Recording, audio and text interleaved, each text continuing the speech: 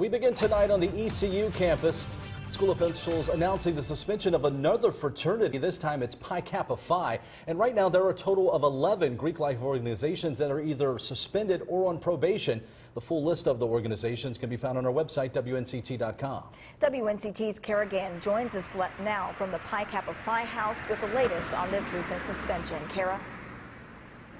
Ken, Shayla, the university said the suspension is due to hazing and alcohol violations. The National Fraternity alerted ECU about the issue this year, but said it actually happened last year. I tried speaking with members here at their fraternity house along Hooker Road here in Greenville, and they could not give me any type of comment, but I did reach out to the university. In part, they said ECU Greek life should be grounded in service and leadership, community involvement, and student success. I also spoke with an alumni out here earlier. He said that he used to be a member here at Pi Kappa Phi in 2000 and says that he is blaming the situation on the National Fraternity and ECU for not providing the chapter here in Greenville with good enough leadership. He said if so, this situation could have been avoided. Live in Greenville, Kara Gann, 9 on your side. Thank you, Kara.